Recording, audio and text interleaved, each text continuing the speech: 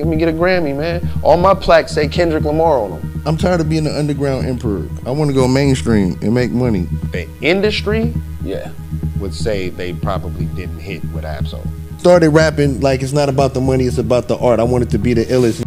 I came in, I wanted somebody to say that I was the best rapper that ever lived. Same. A million niggas done told me that. Why don't I have a Grammy? Why don't I have everything else that comes with that? TDE failed with Ab-Soul. Now we all know TDE is a record label founded in 2004 by Anthony Top Dog Tiffith. The label has gained significant recognition over the past decade in the hip-hop industry for its impressive roster of artists that were all homegrown by the label. Kendrick Lamar, ScHoolboy Q, SZA, Isaiah Rashad, J-Rock, and of course Ab-Soul were all relatively unknown upon joining TDE. And through the masterminding of Dave Free, Punch, and Top Dog, they were able to build up their talents and catapult them into mainstream success. Well, at least for everyone except for Ab-Soul, who many recognize as the most lyrical member of the group. Kendrick Lamar himself once claimed that Ab-Soul is the rawest rapper on the planet. And on a track with Kendrick, Ab-Soul claimed he was the only rapper who could be considered better than Kendrick. And Kendrick was just cool with it. So how does an artist like this get overlooked by the entire industry? You see, Ab-Soul had everything it took to make it to the mainstream. He had the appearance, he had an insane backstory of his come up, he had a dope vocal tone, and of course, he was an amazing wordsmith. But Ab-Soul's biggest pro would also become his biggest con. Let me explain. My last album was a lot, even for me. I was just like, I felt like I was just getting lost in theory versus, you know, actually trying to create great art.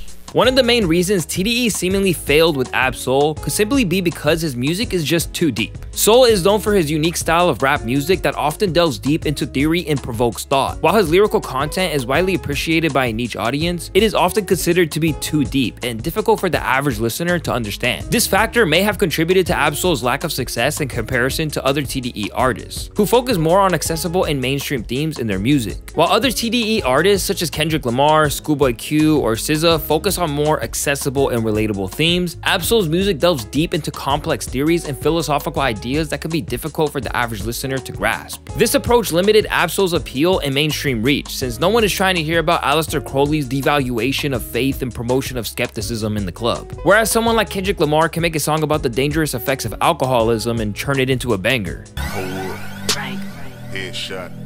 However, it's important to note that there was a few glimpses of Ab's mainstream potential. Songs like Closure, Never Mind That, and Twacked are all songs I could definitely hear being played on the radio, but they didn't pop off for one specific reason: TDE's focus on other artists. While Kendrick Lamar, ScHoolboy Q, and SZA have all achieved tremendous success under TDE, the label's dedication to promoting these artists has come at the expense of others on the roster, including Ab-Soul. When building up towards the release of his 2012 project These Days, he tweeted about leaking his album like a mixtape due to the lack of support by the label. He also expressed his frustration with media outlets for constantly emphasizing Kendrick Lamar's name over the group's name, Black Hippie. This showed the challenges Ab-Soul faced in trying to establish himself as a successful artist within the TDE label. Now, this is not uncommon in the music industry, as labels often allocate more resources and attention to artists they believe have the most potential for success. So in TDE's case, Ab-Soul's potential for success was limited by TDE's lack of focus and attention. While Kendrick Lamar and ScHoolboy Q were promoted heavily through extensive marketing campaigns, collaborations with high-profile artists, and consistent releases, Ab-Soul's promotional efforts were comparatively lackluster. While Kendrick Lamar and ScHoolboy Q appealed to a more broad range of fans, Ab-Soul's unique style and lyrical content may appeal to a more niche audience. While the majority of this video mainly covered TDE's lackluster efforts in promoting Ab-Soul, I want to talk about how he may be the problem as well. With the release of his new album Herbert, Ab-Soul has revealed a lot, from attempting to self-delete himself, to unwanted addictions, to his new perspective on the music industry as a whole. I think it's important to mention how Ab-Soul has had a difficult life. To start, when he was a kid, he caught Stevens-Johnson syndrome, a rare but serious skin condition that can affect people of any age, gender, or ethnicity. My eyes are very light sensitive. I caught a virus called Stevens-Johnson syndrome when I was 10. What that is I mean, you can do your own research on it, but it's internal and external fever. So I was just literally burning up. So like I lost my lip skin, grew back dark. My eyes were like swollen shut, pink eye and shit. It has been reported that he was diagnosed with Stevens-Johnson syndrome when he was just 10 years old. The condition caused him to suffer a severe rash, fever, and eye irritation, which is the reason why you always see him wear shades, and why his lip skin is completely black. On top of this, he lost the love of his life in 2012. He was in a relationship with a woman by the name of Alori Joe, who self-deleted herself by jumping off of a building. Her death had a significant impact on Ab-Soul, and he raps more in depth about the heartbreaking story on the Book of Soul. I'm such a nice guy, why Lord, why Lori, why you had to take her from me? Guess he needed your angel face for all of heaven to see. Your picture still on. You would think that Ab-Soul's rise to fame and earning millions of dollars while on tour with his closest friends and label mates would help him feel more satisfied with the direction of his life. But unfortunately, that wasn't the case. One reason was the fact that in 2018, he and the hip-hop world suffered a great loss with the death of Mac Miller due to a drug overdose. Miller was a close friend of Ab-Soul and ScHoolboy Q, and his passing was a devastating reminder of the dangers of drug use in the music industry, which Ab-Soul was known for openly promoting throughout all of his music. To make matters even worse, another best friend of his was taken from him in 2021. The hip-hop community was saddened by the unexpected death of Doughburger TDE, an American rapper and singer who was affiliated with Top Dawg Entertainment. Doughburger's cause of death has not been confirmed, but there are rumors that he may have been suffering from an unknown illness. I literally just lost my best friend, Doughburger. I don't know if y'all knew and got to meet him. He went everywhere with me. He was like, you know, on the road with me everywhere I went. We were like Huey and Riley on the Boondocks. Right. Wow. Right. Yeah, like literally have it tatted, like arm in arm.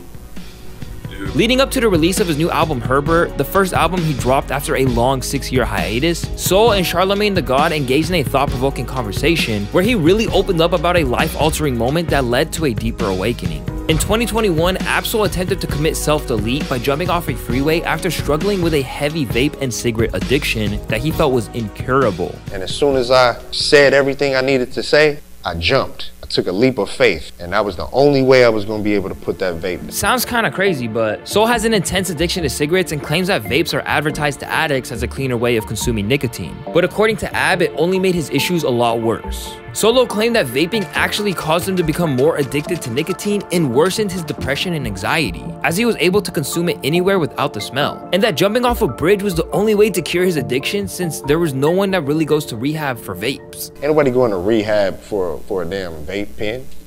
You know what I'm saying? That shit expensive as hell, you know what I'm saying? We go to rehab for it. But that was the only way I was gonna be able to put that shit down. Thankfully, he survived the fall. He lost a majority of his teeth and has severe leg and rib injuries, but him making it out alive gave Ab-Soul a new perspective on life and his career. During the album rollout, Ab-Soul also had a heated debate with Joe Budden, after claiming he no longer wants to be known as the underground emperor, and wants to actually try to make it big and chase the bag. I want to go, am I wrong for saying like mainstream? I want to chart. Okay. Why? Ab-Soul argued that he's received praise from legends like Jay-Z and Eminem, yet he has no accolades to prove he's a great artist. I want to go, am I wrong for saying like mainstream? I want to chart. Started rapping like it's not about the money, it's about the art. I wanted to be the illest.